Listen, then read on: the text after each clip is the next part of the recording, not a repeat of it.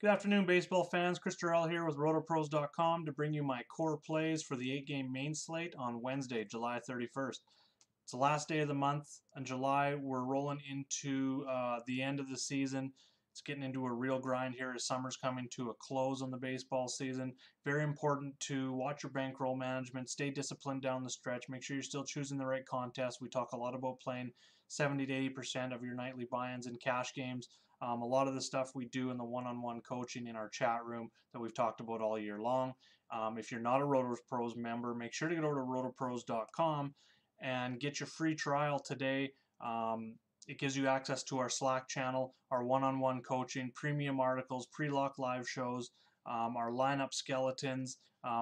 Pretty much the biggest thing that we get feedback from our customers is just the time that we put in answering questions with quick responses pretty much any time of the day, covering all the sports as well. So get over to rotopros.com, click that yellow sign up button in the top right hand corner, and get your free 3-day trial if you sign up for a weekly membership, or a 7-day trial if you sign up for a monthly membership, or a 7-day trial if you sign up for a yearly membership. Also, if you use promo code MLB when signing up, once your free trial is up, you're going to get 50% off your very first purchase.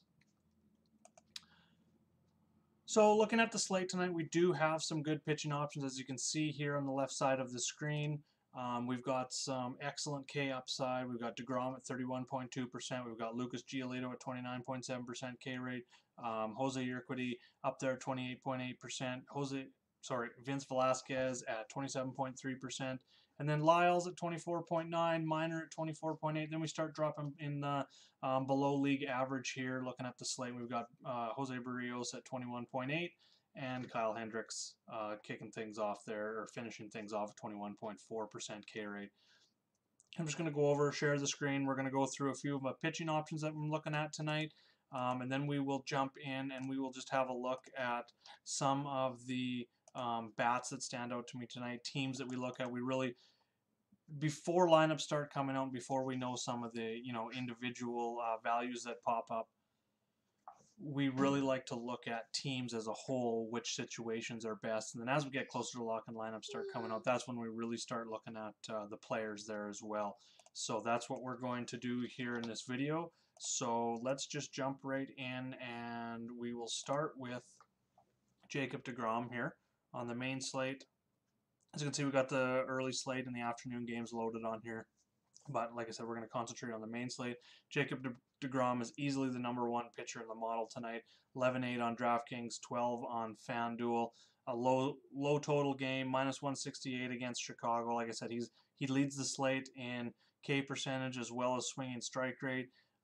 It is a small sample size for Jose Urquidy here with a 294 xFIP, but with deGrom's larger sample size, he's the leader in my eyes here when it comes to xFIP at 329.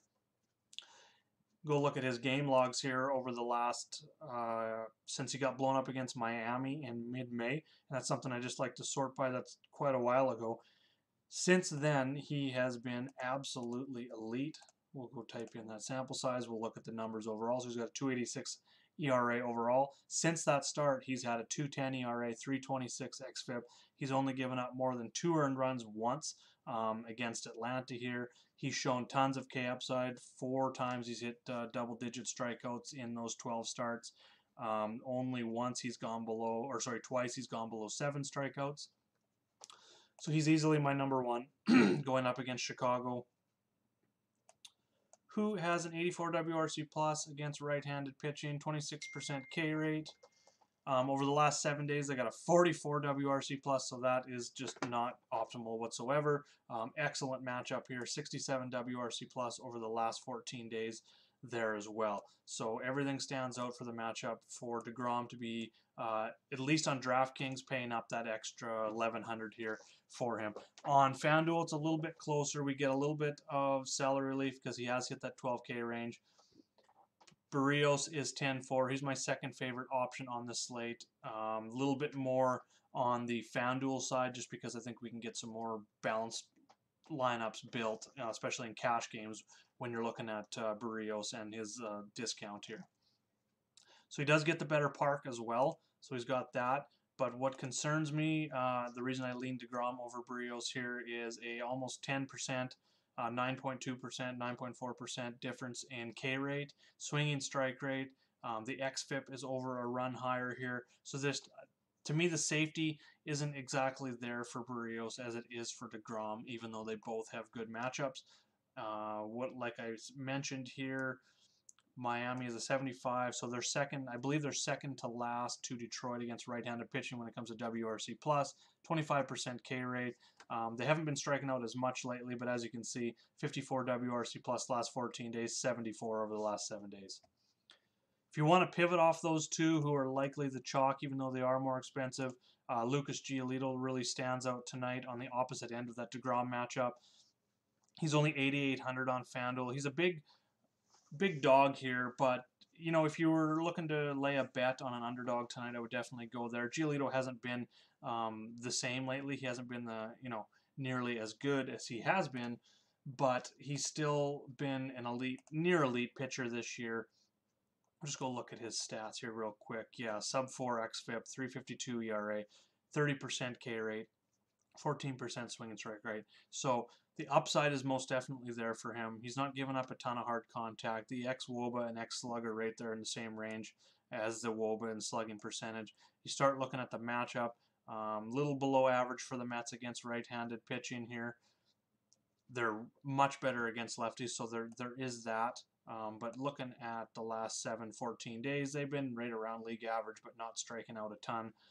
So I think he's going to be a little bit lower owned, especially on DraftKings. I think he makes a nice pivot there. He's probably going to be a little bit higher owned at only, a sub 9K price tag on FanDuel. Mike Minor is next up on my GPP targets here, going up against Seattle. That line hasn't been released yet just because they weren't sure the Seattle starter. I believe they're going to be using an opener with Wade LeBlanc will be in there, so that's what I've inserted into the sheet here. Minor started out the year rolling really good. He started off, his last 3 starts have really been a struggle for him. He's been able to keep the ERA at 3 despite those, but he's given up 4+ earned runs in 3 straight starts. He's also given up 7 home runs in those 3 starts, so there's a little bit of concern there. He's still going deep into the game, 6, 7, and 5 innings in those last 3 starts. But the K rate is about league average, a little higher than league average there. He's facing a Seattle team that does strike out 26% against lefties, although they are slightly above average when it comes to WRC+, right around league average when it comes to WOBA. But I do like that Minor has a 25% K rate versus Seattle, who strikes out 26% of the time. And then you look at the last 7 and 14 days, they've struck out, sorry about that, 29%. They've struck out 29% over the last 7 days, 27% over the last 14 days. So there's definitely concern there on the Seattle side of things. So I like both Giolito and Minor as GPP pivots here. On DraftKings for starting pitcher 2, the reason I really like paying up for DeGrom tonight and getting that extra 10% K rate and 5% swing and strike rate there is because there are some excellent options in the value range tonight. And starts with Vince Velasquez. Talked about him in his last start. He was, he exceeded expectations. He's only 7,500 this start, minus 130 favorite.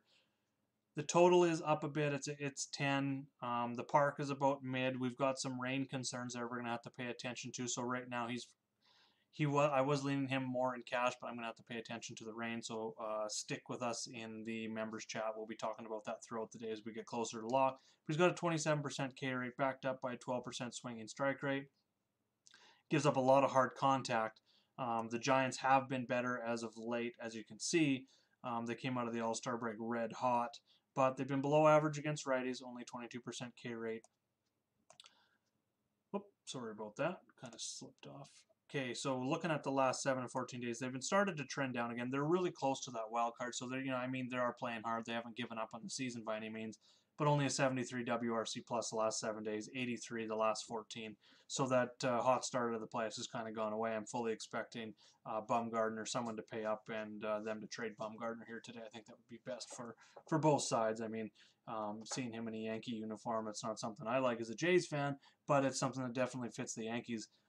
He's one of the best postseason starters, that performers that I've ever seen in my lifetime when it comes to World Series and stuff like that, and clinching a title. So San Francisco's definitely there, but Velasquez, like I said, we're going to have to pay attention to the weather, but I do like the upside and the price fitting him with Jacob deGrom or Jose Barrios tonight. And then Jose Urquidy here, I know I'm probably butchering his name, but I wrote about him last time. He was only 5K on DraftKings. He was a simple plug there. Only needed 10 points out of him. I think he put up 20 plus.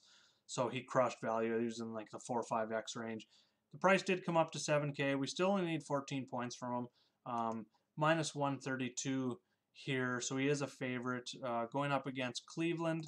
They just traded away Bauer. So it kind of hard to see what direction they're going. They're not far out of the playoffs, but they traded one of their best starters. It seems a little odd there. But we'll kind of see where that goes. They get Puig and Franmil Reyes back in return, so kind of get some outfield help there. So what I like about Urquidy here is he's got a sub-3 xFIP, 29% K rate. We talked about his K upside last time. That's backed up by a 13% swinging strike rate. And what else I like, especially when you're talking about floor, is that he doesn't walk anyone. It's a sub 4% walk rate, which there's only five pitchers on this whole entire slate with a sub 4% walk rate. It's a smaller sample size, of course, but good to see. And then he's facing Cleveland. Cleveland's been slightly below average WRC plus wise against righties, below average K rate, which don't like to see that for the upside. I think that gets a little bit of a boost going up against a high K upside pitcher. And then last 14 days, they've been slightly below average in WRC plus, but striking out a lot less. So there is some risk there for sure, but for only 7K, we only need 14 points. We don't even necessarily need the win if we can get 5-6, even upside of 7Ks out of him tonight. So definitely like that for pitching. That's the direction I'm going to be going for pitching. So we'll jump over to a couple stacks that I like. Just talk about a couple that I've highlighted here. Obviously Minnesota for a couple reasons. You look at the trend line across here, every single split, they are bright green. Whether it's overall 14-7 days, last 14, last 7 days, they're red hot in top 3. Both home and road, top 3 offense. Versus righties and lefties, top 3 offense. They're facing Sandy Alcantara, who has a near 1.5 whip. He's got an xFIP that is 1.2 runs worse than his ERA. He's not giving up a lot of home runs right now, but I see that coming back just with these other numbers that we've got here. We look at well, you know, his xWOBA and xSlug are kind of right in range with what we're looking at. But with that xFIP, I think Minnesota's going to have a lot of chance to score some runs tonight. And the funny part about my highlights here, as you can see, is my 2 favorite offenses transitioning into Oakland here, going up against Jordan Lyles, who's going to get his first start for Milwaukee, it appears. He's really struggled lately, 1.5 whip. He gives up a ton of home runs, a ton of hard contact. He's going up against Oakland, in Oakland. So those 2 parks are, as you can see, right near the worst on the slate. Miami is the worst. Oakland is pretty close. But I just like the matchups for those 2, even though they are down when you're looking at implied runs here. But both of those offense provide some value throughout the lineup, as well as some high power bats. You can stack them. You can use them for cash games. You can use them for value one-offs. That's why I have them highlighted as my core teams tonight, because I just like both of their situations. And then I do like Tampa as a value. They got a lot of value bats in their lineup that I think you can use if you want to go with a value stack, if you're maybe using 2 high-end starting pitchers on DraftKings. They're going up against Rick Porcello. He's really struggled lately. As you can see, he's got a 5.55 ERA. The xFIP's only 0.2 runs lower, and he's got a 1.5 whip, 42% fly balls. He hasn't given up as many home runs this season, only 11.6% home run to fly ball rate. He has given up home runs in 5 straight, twice with multiple home runs, so not, you know, that's kind of coming back to him, regression there a little bit. He's only striking out 7 per 9. So I definitely like Tampa bats here, and I believe, I'm just going to look that up here real quick, there is rain concern in that game as well, so we're going to want to pay attention to that. But if it looks like it's maybe going to be a bit dicey, people are going to avoid it just because there's so many other options here. Minnesota, Oakland, Philadelphia, I'm going to talk about here in a minute. I think Tampa comes in as not only a value stack, but an under-owned stack tonight against Porcello, who's really been struggling. in a good hitter's park, and it looks like the wind's going to be blowing out 8 to 10 miles an hour straightaway center. Looks like it's pretty humid, and temperatures in 85 to 90 range. So I mean, the hitting environment's definitely be good. If that rain stays away, I'll definitely be on Tampa Bay tonight. And then Philadelphia going up against Samardzija, just another candidate, another guy who I guess I don't want to say he's been terrible, but he's been worse than what his ERA shows, almost a run higher on the xFIP. He's been pretty good on the whip side of things, 1.2. Anything below 1.2 I consider above average.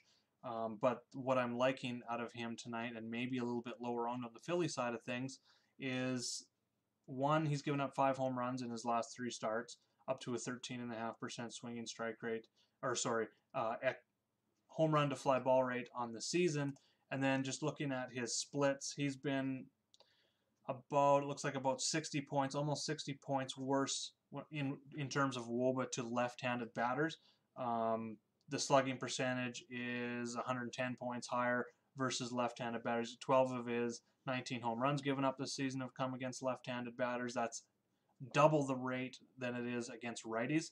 So we'll get into it here in a second, but let's just go to the individual player sections here. A couple players that I've highlighted for the night so far.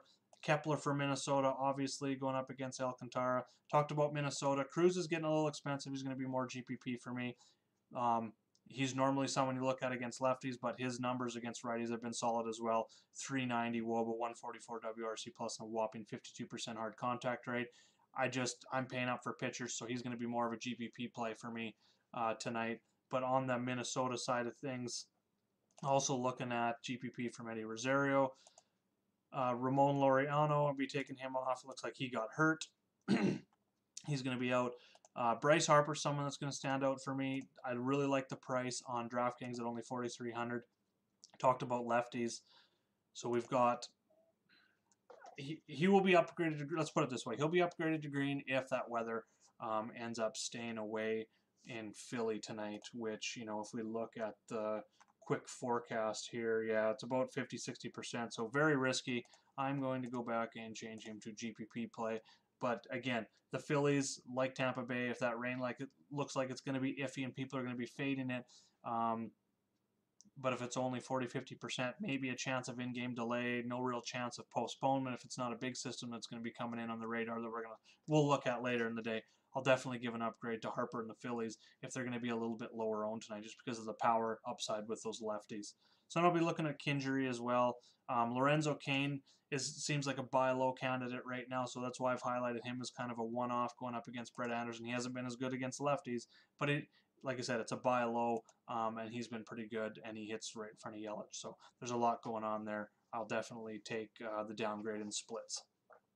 And then Adam Haseley, lefties against Samardzija, again, I'll use as a value play, almost minimum price on FanDuel if that weather looks to be okay. Shortstops, I'm looking at Polanco and Semien as my top 2 core plays. They're good. You know, they're good in both splits. They both got good matchups like I talked about against Lyles and Alcantara. They're right there in the exact same price range. In terms of splits, Polanco's been a lot better against righties than Semien, although they're both above average. So I would lean Polanco there a little bit. They both got high on base percentages, so they give you some safety, they give you some upside. 16 and 17 home runs piece. Semien has got 79 runs scored, so he gives you that as well. So those are my top 2 shortstops. Looking at Tampa Bay, I like Damas. He hits down in the order. The price has come up a tiny bit, but I'm definitely looking at him as a value play in that high total game. Tampa Bay almost had 5 implied runs tonight. At third base, Miguel Sano, especially on FanDuel where the price is a little bit lower. He's been hot lately. The numbers against righties have come up. He's striking out like 5% less over the last month than he has for the season. I know it's still like 30% K rate, but it's 5-6% lower. So I'll definitely be looking at that. Matt Chapman as a GPP play only because he's been struggling lately. I think he's like 5 for his last 39 or something like that. It's a buy low for him on DraftKings if you're stacking Oakland. You know, he's hitting second, so I mean you're going to have to fit him in there, even though he is cold and we know he's got the power. He hits righties well. He's got a good matchup, so it all stands out there. I'll also look at Luis Arias for Minnesota. Against Alcantara, he's hit righties very well, very low price. And then more of a punt yet, Matt Duffy has hit righties well. He's been good since he's come back into the lineup, and he gets a good matchup versus Porcello. He's cheap on both sides. Second base, Robel Garcia, if he's back hitting leadoff, although he's only got one hit in the last 2 games hitting leadoff, I'll definitely look at that value. Cesar Hernandez stands out to me probably more than anyone at second base. He's been pretty good lately, besides, lack of power, but he scores some runs, so he'll get a big boost if he gets back up near the top of the lineup. And then Keston Hiura, very expensive with Hiura at the top, but he's been very good. He provides power, he provides safety. He's hit lefties fairly well. He's been a little bit better against righties. I see those numbers coming up. He's almost a 50% hard contact rate. So league average WRC plus I can definitely see jumping up here as he gets more sample size there. First base, Olsen and Canna. Definitely Canna on FanDuel at only 2,800. He's hit righties well. He's been one of their best hitters since the All-Star break. You can see 144 WRC plus against righties. Matt Olson has been good. He's cooled off a little bit lately, but he provides more power on that side of things, so he'd be more of your upside play. Canna's more of your floor play. Paul Goldschmidt's been heating up. Not the greatest of matchups here. Still a little bit underpriced, I would say, on DraftKings, considering how good he's been lately. Just go look at his trends real quick to show you what I mean. For the season, 113 WRC plus, but over the last 30 days, he's got a 168 WRC plus, 187 over the last 14, 260 over the last 7 days. So I love to see those trends. Looking at the 4 areas, season, last 30, 14, and 7 days. So Paul Goldschmidt definitely stands out. As you can see, FanDuel's already adjusted his price back into the elite tier. Most expensive first baseman on the slate. And then Marwin Gonzalez down here would be my value play at first base. Alcantara. Sorry, I got a kid yelling at me over here. At catcher, a bunch of different ways you can go. Garver, just very expensive on DraftKings. I would definitely be looking at him more as GPP play. I'm not spending $5,300 on a catcher for cash games going up against Alcantara. Travis d'Arnaud's been not only the hottest catcher, but one of the hottest players in the league since the All-Star break. Again, expensive, but against Porcello, I'll use him as a GPP play there as well. I think the ownership spread out between Garver and d'Arnaud, so it really matters on if you're stacking Tampa Bay or stacking Minnesota in GPPs, which one of those catchers you're going to go with. But looking at their trends here, Garver's really struggled over the last 7 days, but he's been red hot over the last month, 150 plus WRC plus there. And then Travis d'Arnaud last 30 days is a 202 WRC plus, and that's 205 over the last 7 days. So that's really continued for him looking at the trends. Jason Castro's been better. He gets in there normally against right-handed pitching, a little bit cheaper for you. Matt Wieters is my favorite catcher today. Going up against Kendricks, he's been a lot better lately as well. 114 WRC plus last 14, 115 last 30 days. And then if you're looking to punt, if Manny Pena gets in the lineup tonight, he crushes lefties, although it's a small sample size this season. He's been amazing against lefties, and he's pretty much punt prices on both sides there. Going up against Brett Anderson as well. So he hasn't been too great either. So that's the way I'm looking at stacks, looking at pitchers tonight. If you have any questions whatsoever leading up to lock, make sure to head over to the Roto Pros members chat and hit me up with any questions there, or on Twitter at Jaeger_bombs9, or in the comment section just below this video. And make sure to like and subscribe. We've got a ton more videos coming down the line. I do videos Mondays and Wednesdays. I do a joint show with Josh on Fridays, and then I do a NASCAR preview show usually Fridays or Saturday, and then a live show the day of the race there as well. So stay tuned, like and subscribe, turn your notifications on. Thanks for watching the video. Let's go get some green screens. Good luck, everyone.